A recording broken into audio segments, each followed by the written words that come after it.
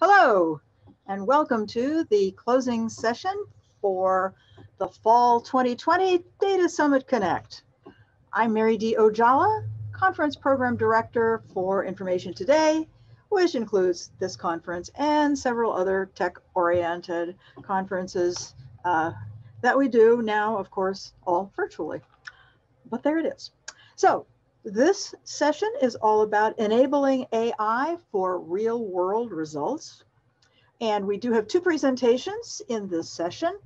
We will start off with Jayeeta Putatunda, Senior Data Science with Indellient US. Following Jayeeta, we will have time for some questions based on her talk. We will then move into our second presentation, which is by Ben Sharma, who is co-founder and chief product officer of Zaloni. So do put any questions that you have for Jayeeta into the Q&A box so that we can get to those before we move on to Ben's presentation. Chat with us in chat. And I'd like to now turn over the program to Jayeeta. So Jayeeta, if you want to bring up your slides, that would be great. Great. So should I get started or do you have? Go ahead. Great. Welcome everyone. Very excited that you all are here with me today in my session. So today's session is about transfer learning.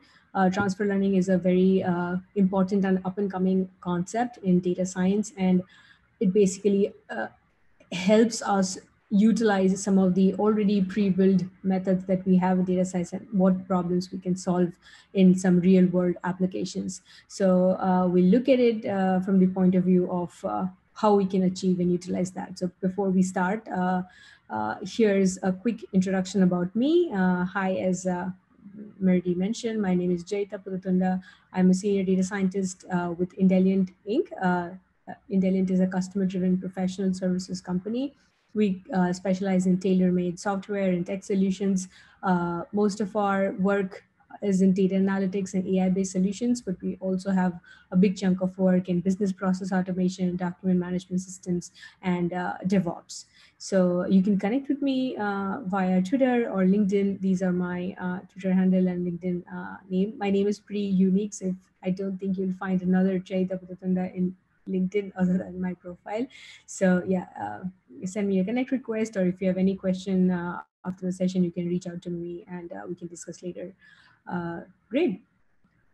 So just a quick overview of today's session. So we'll break it down into a 30-minute talk and a 10-minute Q&A session. And within 30-minute talk, I will go through some of the slides and also show you some hands-on code example via Google Colab Notebook. If you all are interested to maybe go through the code later, do let me know and I can upload it to my GitHub account so that you guys can download it and work through it hands-on.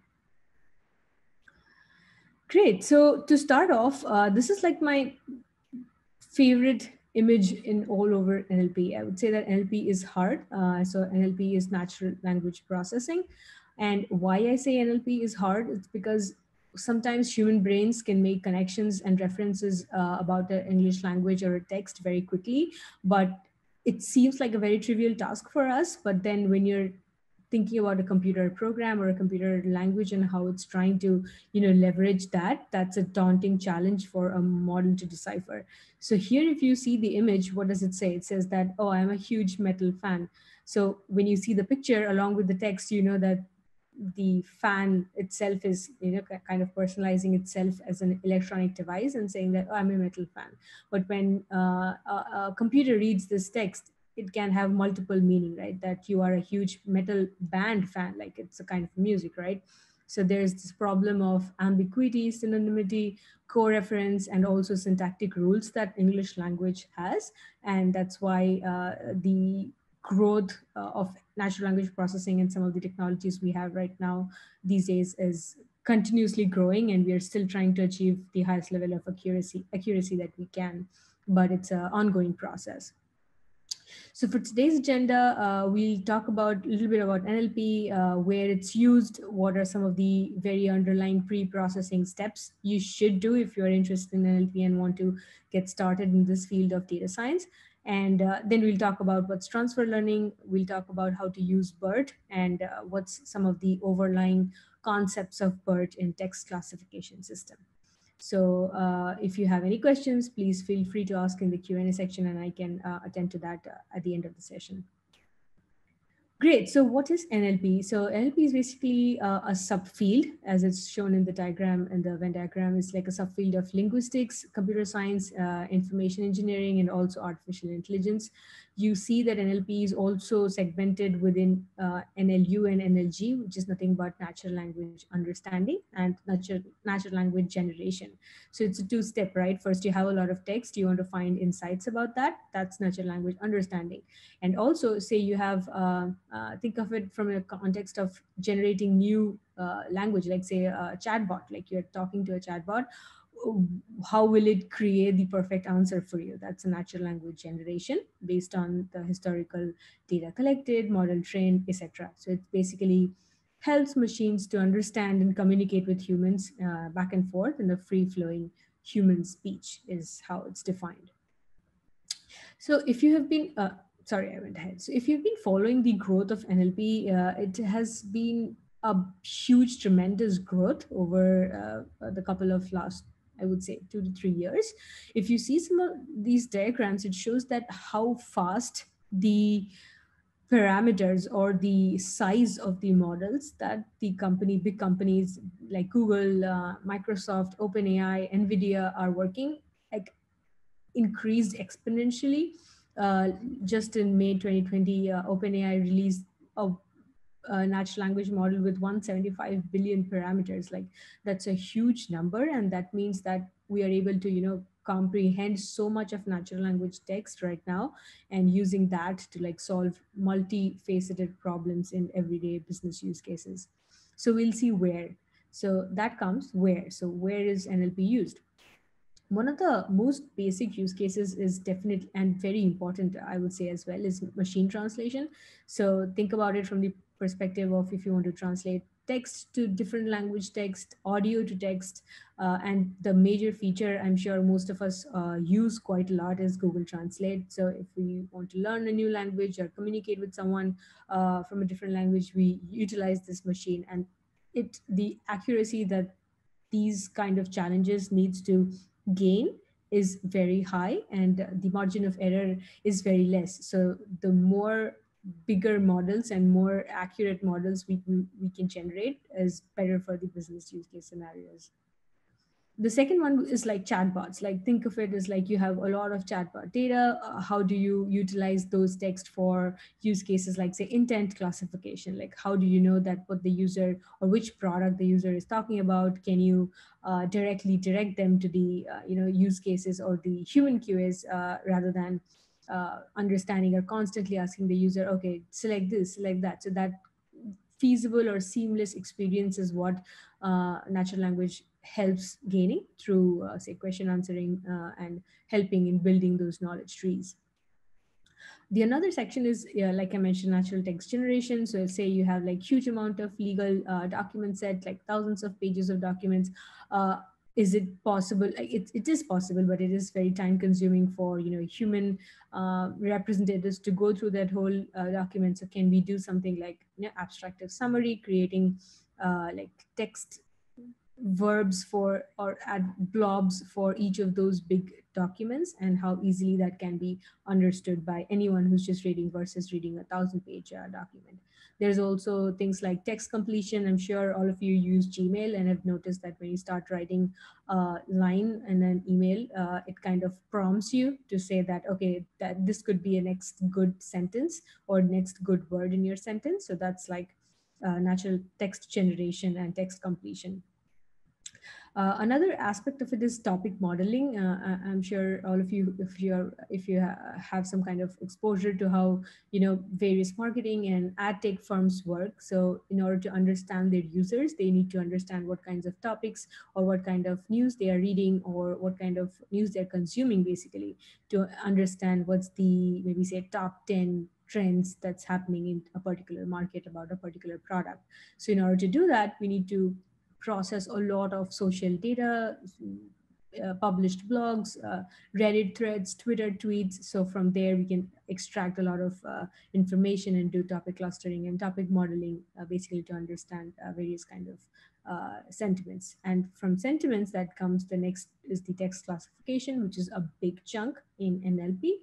So here, if you want to understand what's the sentiment, if a user is giving a review, if it's a positive, negative, and it's not only enough to talk about positive, negative, but also like how much positive, like, or what are the exact words that cater to that positive sentiment, and what I can do better to kind of elevate the customer's user experience. So all those are very prevalent business use cases of NLP, and has been applied in almost every industry that I have seen and have worked on.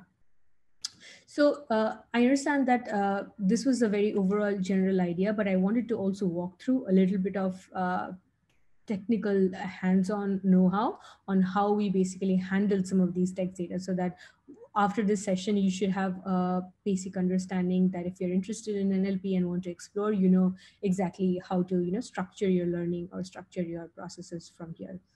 So the first step in like cleaning any or working with any text data is to kind of clean it. As they say that if you garbage in and garbage out, that's the exact concept of NLP. Like you have to have data that's clean, that's noiseless. So this first step is of noise cleaning and removing all kinds of extra spaces.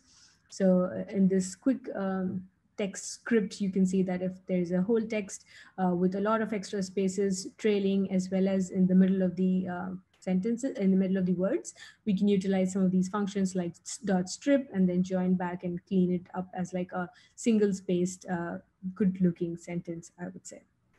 The next would be tokenization. This is one of the baseline most important task that we have to do, because this is the way the algorithms or NLP programs basically break down huge paragraphs of text into smaller chunks of words or phrases, and then kinds of creates that whole sentence. So you can create tokenization based on only say space. You say that, okay, this is a whole sentence and I want particular words for particular that separated by a space. Sometimes for business use cases, we also want to keep phrases, right? Like say if you think about the word United States of America, even though it has space in the middle, but it has to be kept together for the meaning to be preserved. Otherwise, United States of America separately can have different connotation or meaning to it. So that needs to be handled case to case basis, and when we are working directly with the data.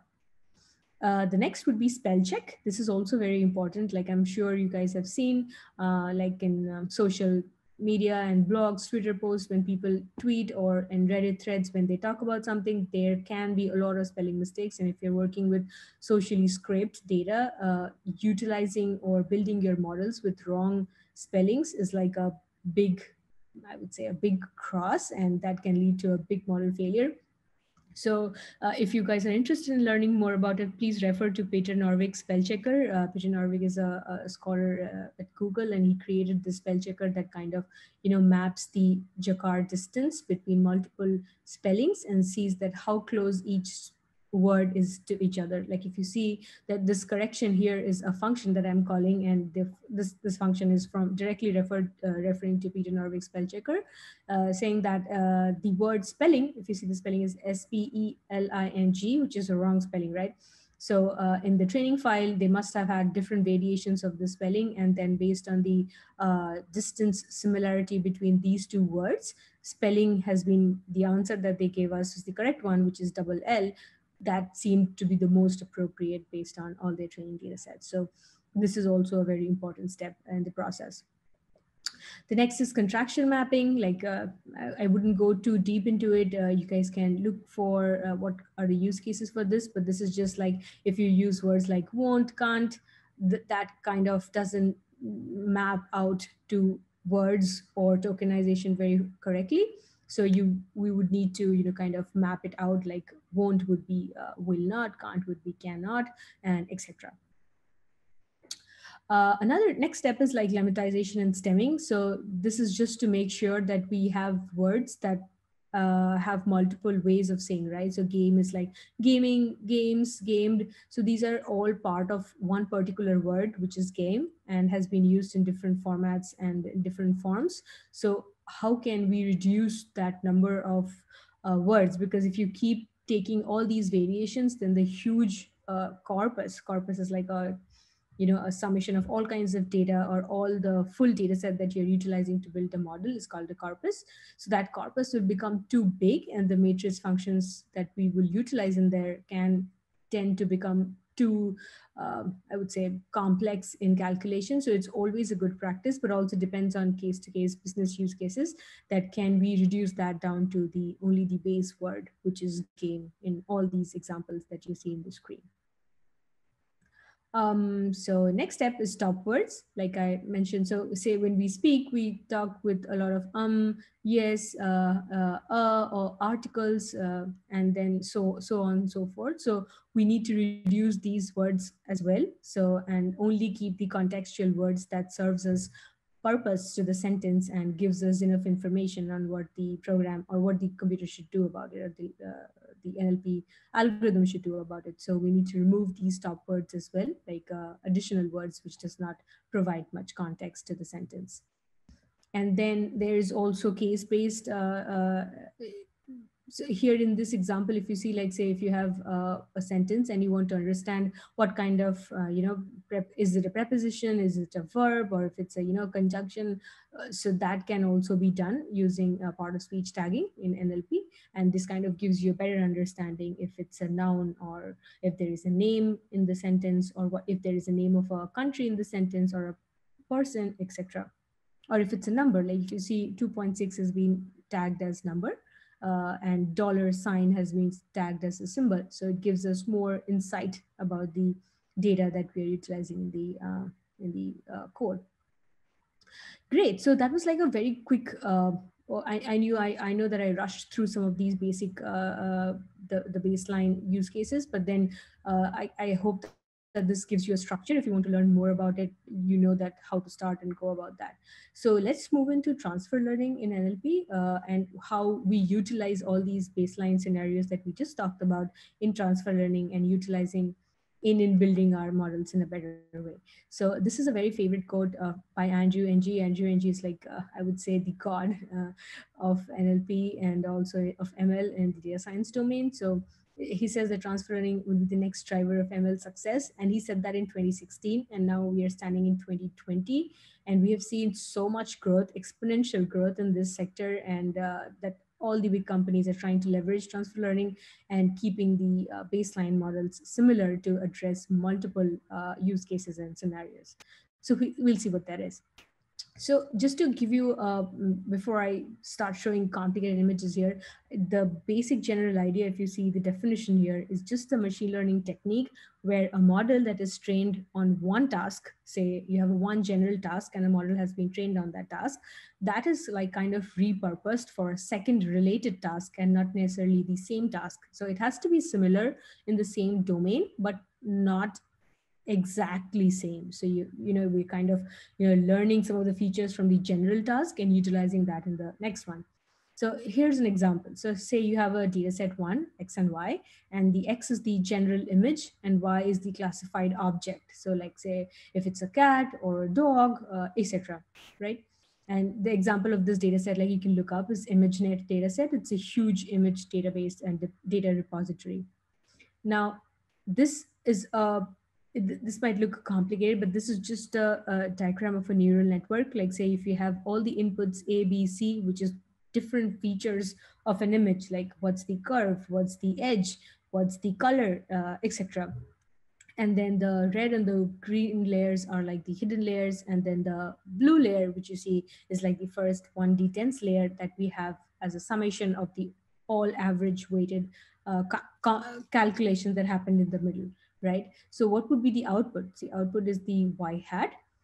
And for the dataset A, the output was, is it, if it's a cat or a dog, etc., based on all the parameters the dataset one had.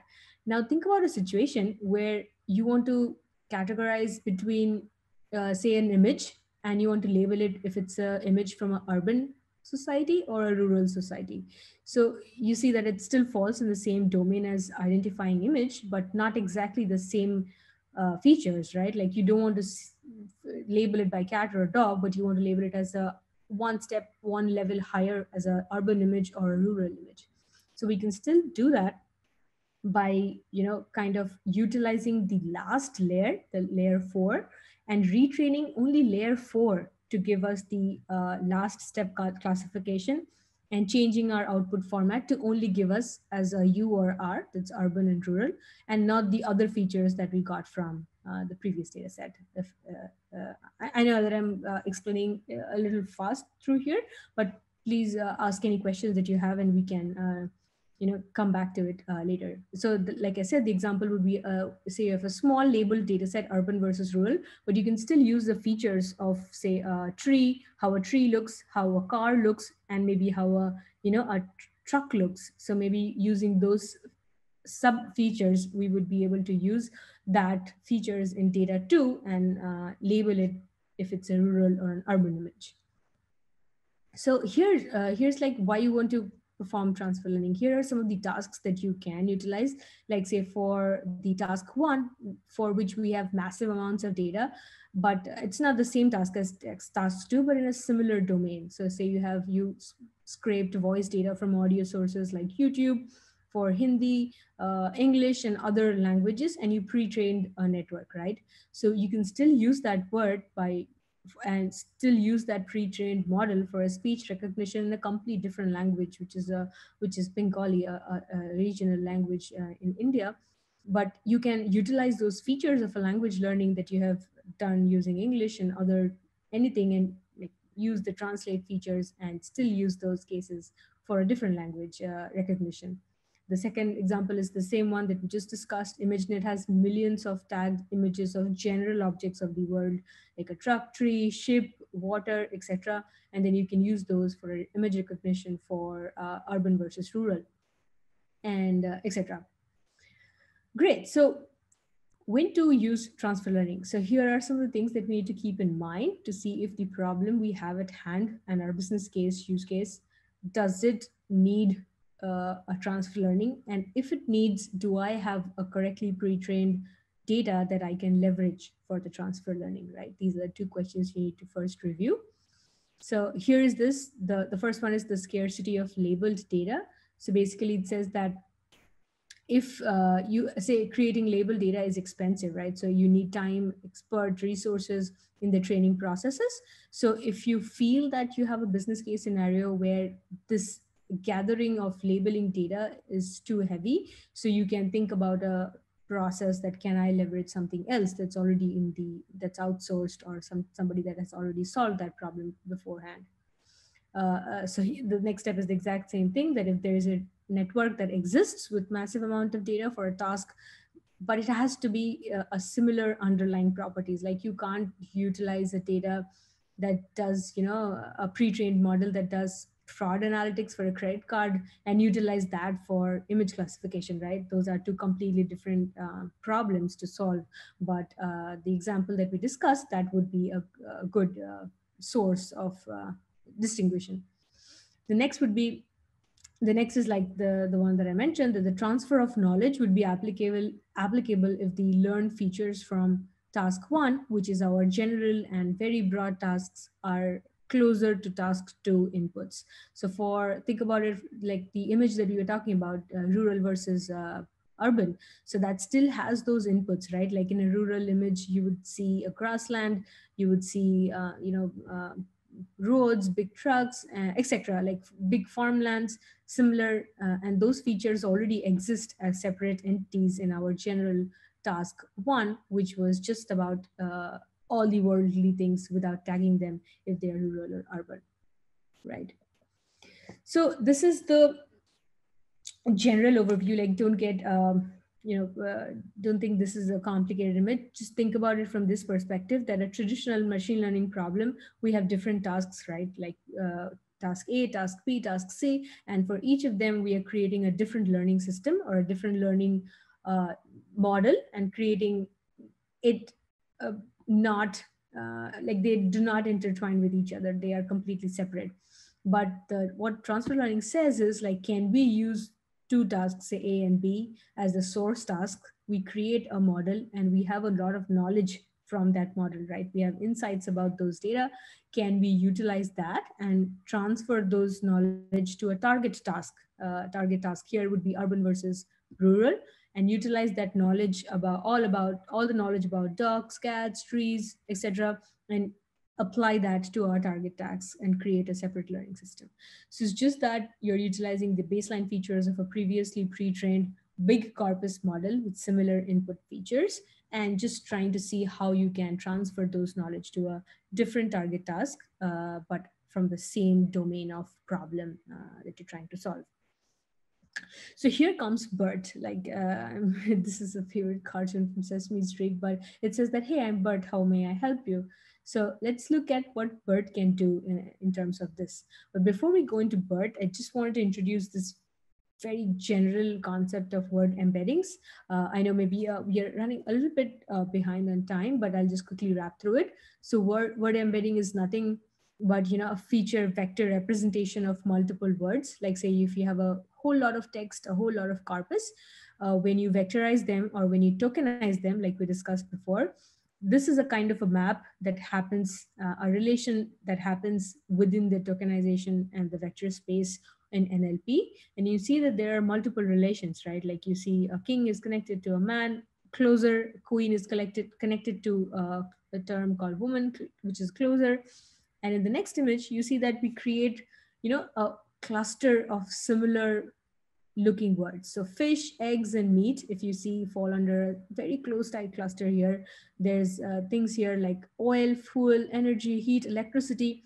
So, but looking at them, we know that they come from a similar backdrop of context, and that's why they are kind of represented in this vector space as a closely knitted words.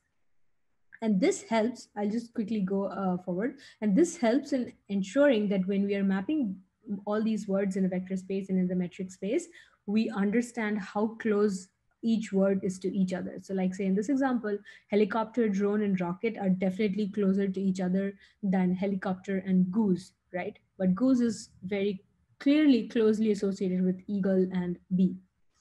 uh, Great. So this was just to show you how word embedding or the matrix of NLP works under the hood. So in BERT, this is a very, like, it's called the BERT Mountain by Chris McCormick. You can look up his great YouTube tutorials if you want to learn more about it.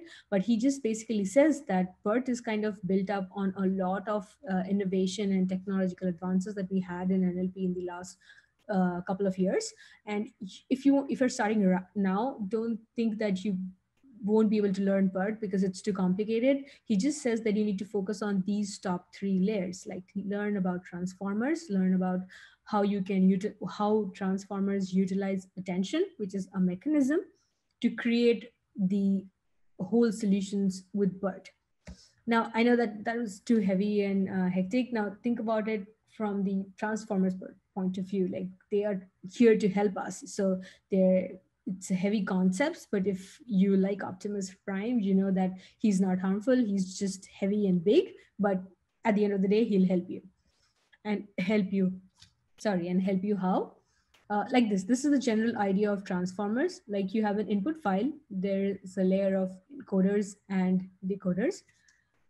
Sorry. And the output of the decoders would be a translated version of the input file that you gave to the model, right? And how does this happen? It happens this way. So BERT, the full form, as it says, it's a big mouthful. It's a bidirectional encoder representations from transformer. So it basically says that this is a model that has been pre-trained on Wikipedia with 2,500 million words and a book corpus of 800 million words. The concept of BERT, why it is like, a little path breaking to all the previous NLP based models we had, is that bidirectional means BERT learns from information from a particular sentence from both left and right side at one point of time. So it's basically capturing the context of both the sides together rather than siloing it out in a step by step format, which the previous methods in NLP used to do. What happens in this? This is the first bidirectional, unsupervised, and pre trained on plain text model that would give you contextual understanding and better representation of words that are similar, that sound similar, but makes a complete different sense in the way they have been used in a sentence. And we will see how in this example. Say this is an example. It says that we went to the river bank, and the next sentence is I need to go to bank to make a deposit. So now the bank word is a similar is the same word, right? But it has two different meanings based on where it has been used in the context of the sentence. So when BERT learns from both left and right side together, it kind of makes it up that the river word is key in order to understand the meaning of bank in this particular sentence. And the second sentence, make a deposit, is also a particular phrase that gives the meaning to the word bank, which is left to the word bank. So now think of the very previous, the very general ones like a TF-IDF or a very simple tokenization formats that we used before in NLP that would not capture these meaning and this contextual references. And then sometimes we'll map these two banks together very closely in the vector space that we saw right now, right? In the chart in the couple of slides before. That would be a wrong annotation and a wrong format of making these two words together. So that's where BERT comes in to give more contextual meaning. So basically, just to give you a quick understanding, BERT has three embedding layers. It has a token, it has a position, and it has a segment. Now, if you get some time, like maybe look up or read up some detailed blogs. Jay Alamar has a great blog on understanding BERT. His name is Jay Alamar. If you read his blogs, it'll be very clear that how he has separated or how he has explained this. He says that, okay, BERT first takes the position of the sentence, like say which the word is positioned in which position in the sentence. So is it in the first word? Is it the second word, etc.? Then it talks about that which segment it is applied to. So is it if there is a two sentence, is the word present in the first sentence or the word is present in the second sentence? And we will see an example just in the next slide. And the token based is just the tokenization that we spoke about in the first few slides in how to process the NLP. So it basically maps all these information together to create this whole complicated under the hood, but not for the users who are using. It just says that how a word is mapped in terms of the position in where it belongs to a sentence, a position in where it belongs to the cup in the multiple sentence, and where the token lies. So these two trained tasks is what BERT helps us in. Like think about in this, the strength of bidirectionality is measured by this. So say the input is two sentences. The man went to the dash, it's masked, right? Like the purpose of BERT is to predict what this word would be. And then he bought a dash of milk, which is another masked word. Now, in order for BERT to completely, since it's learning from bidirectional way of multiple sentences, the masked process is very important. Otherwise, in hindsight, BERT would be kind of cheating and understanding, the man went to store is more common than the man went to, I don't know, like somewhere, like a man went to space, which is true, but then it's kind of like less common in daily terms of text that you would be using in your conversations. So here the labels would be store and gallon. Then, and the another task that BERT is supposed to do is to understand the model relationships between two sentences. So this is where the segment positioning comes into play. So like say if you have sentence A, that the man went to the store, and sentence B as he bought a gallon of milk. So that makes sense. So the label would be, yeah, this is a correct next statement. But if you have another example called, say, sentence A, which is the man went to the store, and sentence B, penguins are flightless. So these two sentences separately has very correct, like they are grammatically correct, but they do not belong with each other. So the label would be, no, it's not next sentence, right? So I know, so this was just to show you the importance of attention, which I mentioned in the few slides back. I'll just quickly go back. Oops, yeah, here. So transformer, attention, and BERT together makes a killer combination of creating a very efficient modeling methodology. So I will not go too deep into attention, but this is just to show you that what attention means. The attention is just to say that which words, here in this case, if you see, the animal didn't cross the street because it was too late. Now, if you are a human reader, you would understand it refers to the animal, right? But how will the computer program understand that what the it signifies to? Is the it talking about the animal? Is the it talking about the street?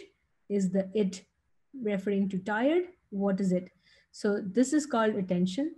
The probability matrix that the computer program generates is to find that encoding word it and which it refers to. So that focus on the animal is then the final solution to understanding the context of all of the words together. Great. So we can look at some code very quickly. I will not go through too much of it, but I'll just show you what we are doing. So basically, if you have worked with Keras before, or even if you have not, you can just look up on how you can download some of the pre-trained model that Keras has already released, and how we can leverage those models. So once you download the models, you just put it. So I am utilizing Google Colab. It's a very efficient way of doing some of the prototyping and testing rather than using your own laptop, because they give you access to GPUs and TPUs, which sometimes it's hard to have in your own personal hard drive. So here we're just downloading some of the very general packages. Sorry, I'm just looking into my second screen where my page is open. So sorry for looking away from the screen. And then here, what we are trying to do is this: we are loading a pre-trained model. This is the load model and the config path where we have uploaded some of the models. And if you print out the model summary, you will see that how that model has been trained, how many layers it has, and it will show you the whole path of the encoder forward normal, and then how the last layer looks like in the dense format file. Once we have that, now say you have this format file, which is the 20 news group, you can access this and download it has, I guess, some couple of thousands of news articles from multiple publication houses. And the idea is to generate these labels. So predict these labels utilizing the small data set you have, so that this label would be, say, politics, there is electronics, there is, like, recreational, sport, baseball, etc. So if you have a small amount of data set of all these labels, how can you utilize a pre-trained text model to kind of predict some features? I'll just quickly go down and show you some example here. So now the model, the new prediction model that we used, utilizing the pre-trained model that was completely trained on a different data set, we got a 0.52 accuracy rate. Now you would say, oh, 0.52 is not great, but a great starting point. So that's the whole thing that we want. Like, we can build on top of a baseline good model that gives you a good accuracy score, and then keep doing fine tuning to understand better about it. And rather than, like, starting from scratch where you have no data, nothing of that sort, and you're starting like you don't know what to do or go about it. Jayeeta, so we do have a question. Yeah. Plus, you're almost out of time, so yeah. Yeah. The question. Yeah, I think we can wrap it up and then answer any questions. Well, here the question, and I think it actually fits in with what you were just talking about, is what are typical implementations of NLP? Typical implementation. Okay. Typical implementations, right? So So the first few slides, I guess, we discussed that we can do a lot with NLP like machine translations. I know that in some of the projects that I have worked hands-on, we want to understand user segmentations and what all our customer profiles are working or thinking or talking about, right? So like if I am reading a lot about politics and I say I stay in New York and I go to school, so what kind of persona customer profile can I be and what kind of products would I want to like?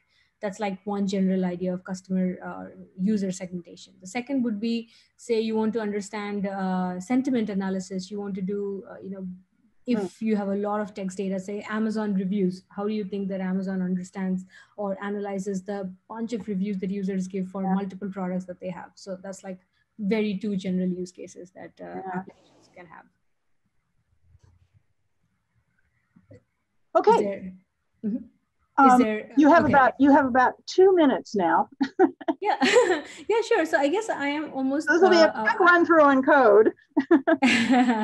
So I just want to end with this note that we understand that we are utilizing transfer learning in all of these use cases, but why do you think it's important? So it has multifaceted importance because training a single AI model can emit as much carbon as 5 cars in their lifetime. And I'm not kidding. This is a article by MIT Technology Review. You can go and review these data.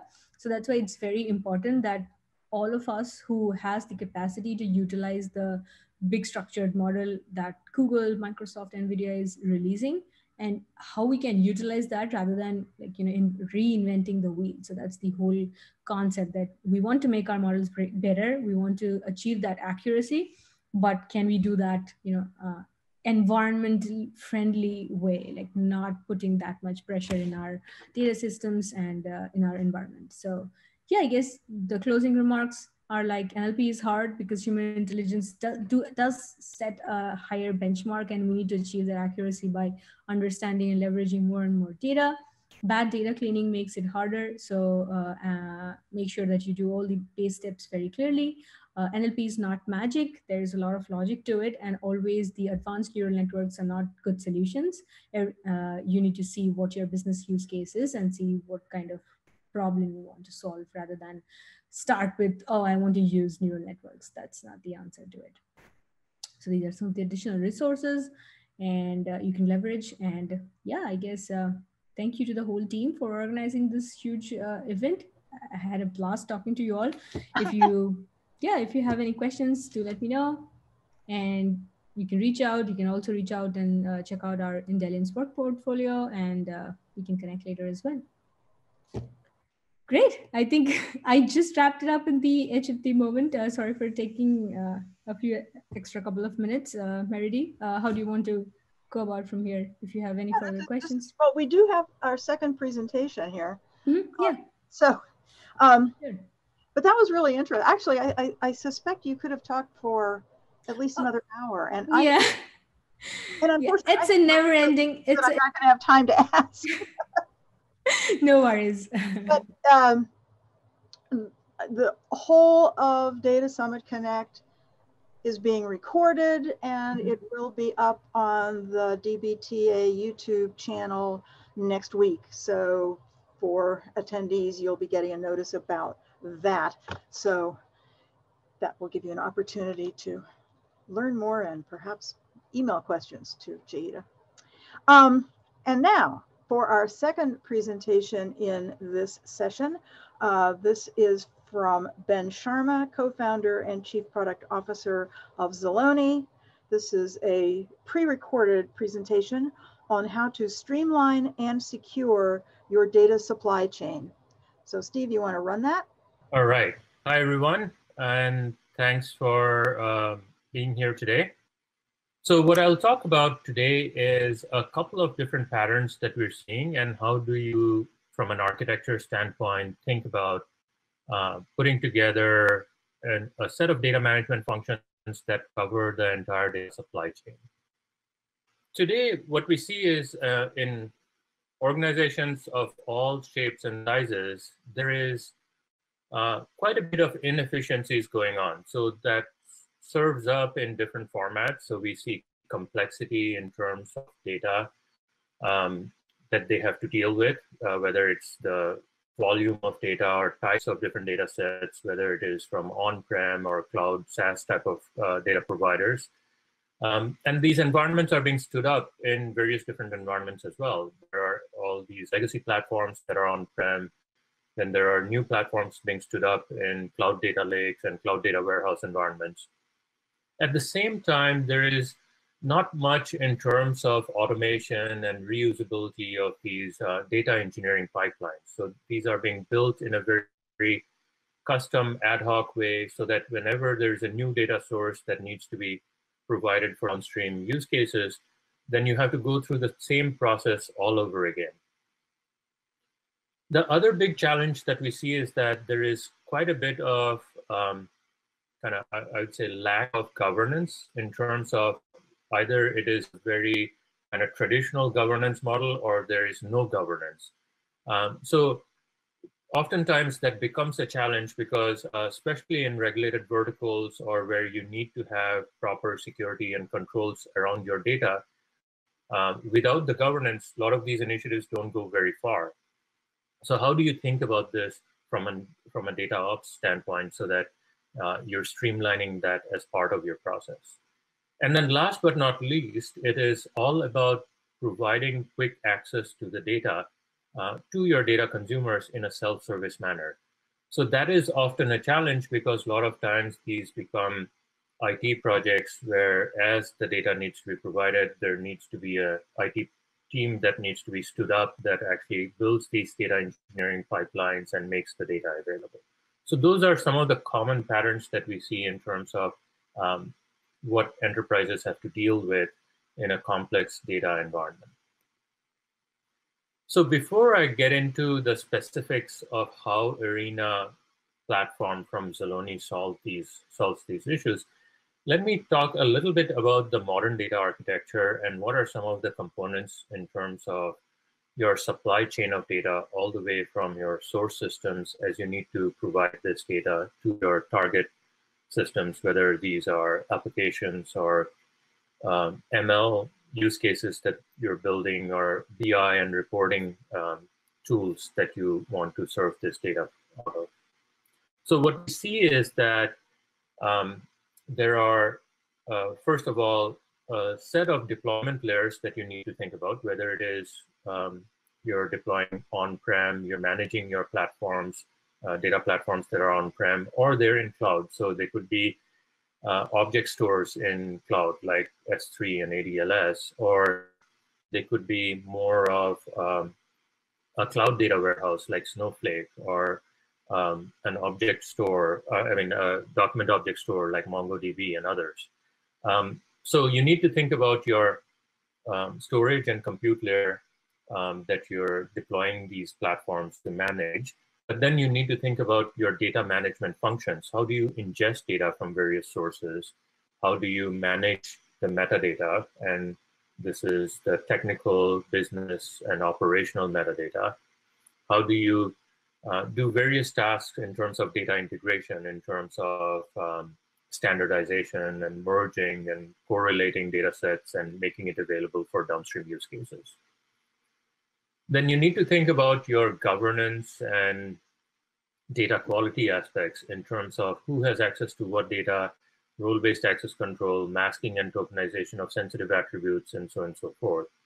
And while you do all of these different data management functions, make sure you are capturing lineage so that you can comply and make sure your risk teams are comfortable in terms of how you're making this data available, to whom you're making it available, and there is auditability and traceability of various steps. And then you need to think about how do you enable some of the self-service functions in terms of data prep, because not always your data engineering team or the IT team will be aware of the format and the structure and the meaning of the data. So how do you enable data prep in a self-service manner? And then also being able to provide a catalog or a marketplace of these data sets so that people can, first of all, come and find data, and then they can use that data for various downstream use cases.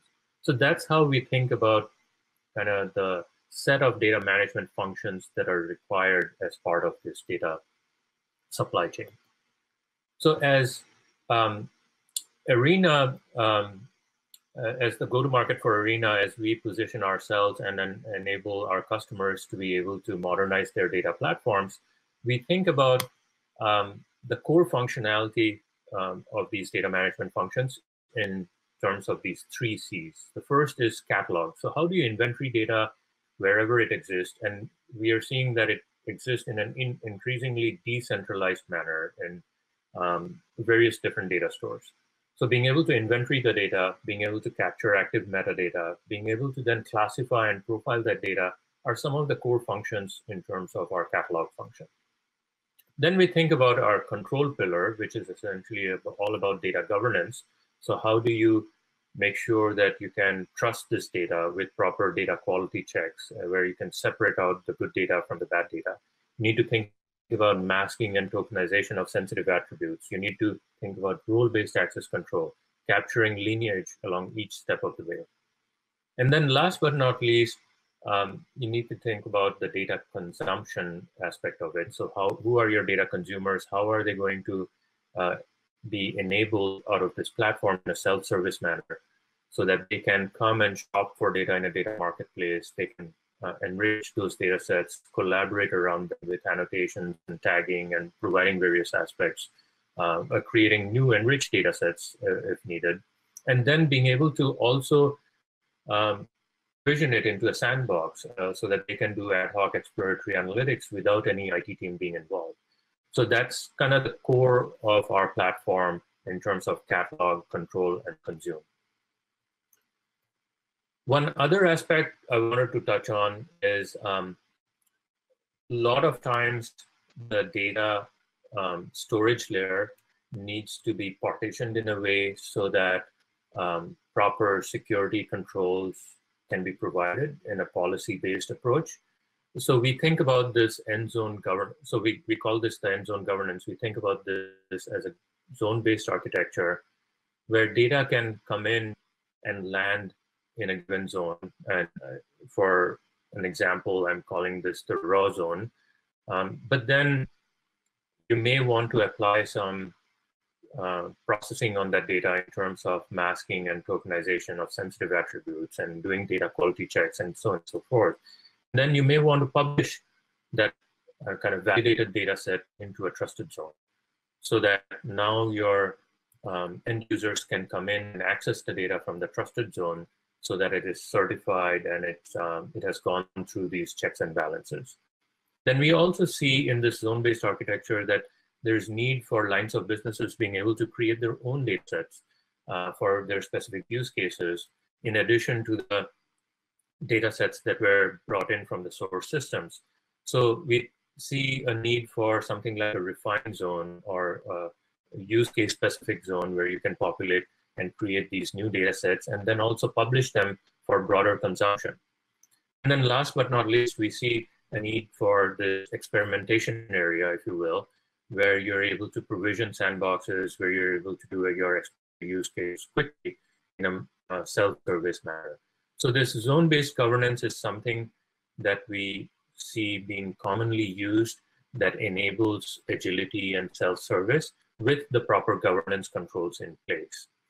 And then these can be defined based on security policies or governance policies that you're putting in place. And they can be tied to certain roles. In this case, we're showing you in an example like how who has access to which zones. For example, data scientists and data analysts have access to the trusted zone, but data scientists also have access to the raw zone because they may want to be able to use the raw data in its original format. So this is an essential part of kind of the data ops streamlining and the security aspects of how you want to create your end-to-end pipelines from source to target. So just to summarize, you need to think about how you can streamline your data ops processes for your analytic success. And to do that, one of the key aspects is you need to think about a unified approach where you're not having silo of data management functions. You're doing this in a continuum, if you will, so that all the way from ingestion to consumption of data is done with a common metadata layer, with a common security layer, so that you can reduce that amount of friction, if you will. You're doing this efficiently, so you need to think about automation and reusable pipelines that you're building, so that you don't, when a new data set needs to be onboarded, you don't have to create yet another pipeline. You can reuse the existing pipelines based on some state information and things like that. And you need to be able to do this from a standardized way, from a governance perspective, so that it's the right size governance. It's not just one size fits all type of model, but you have to actually standardize these data pipelines so that certain data sets may be tightly controlled, whereas other data sets may be lightly controlled. And so that's kind of one of the key requirements we see from an agility standpoint. And then last but not least, you need to keep the end user in mind. So the data consumers, whether they're the data science teams, data analysts, or even business users, may want to come and find data sets and use it in a self-service manner with the proper trust, with the proper governance in place, without having an IT team being involved. So that's an important aspect of the data ops, streamlining, and security aspects you need to think about.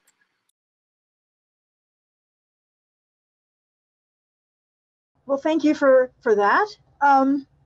And thank you all for coming to Data Summit Connect. Complete recordings available. They will all be available on the DBTA YouTube channel. So many thanks to Jayeeta and to Ben for their presentations in this final session of Data Summit Connect.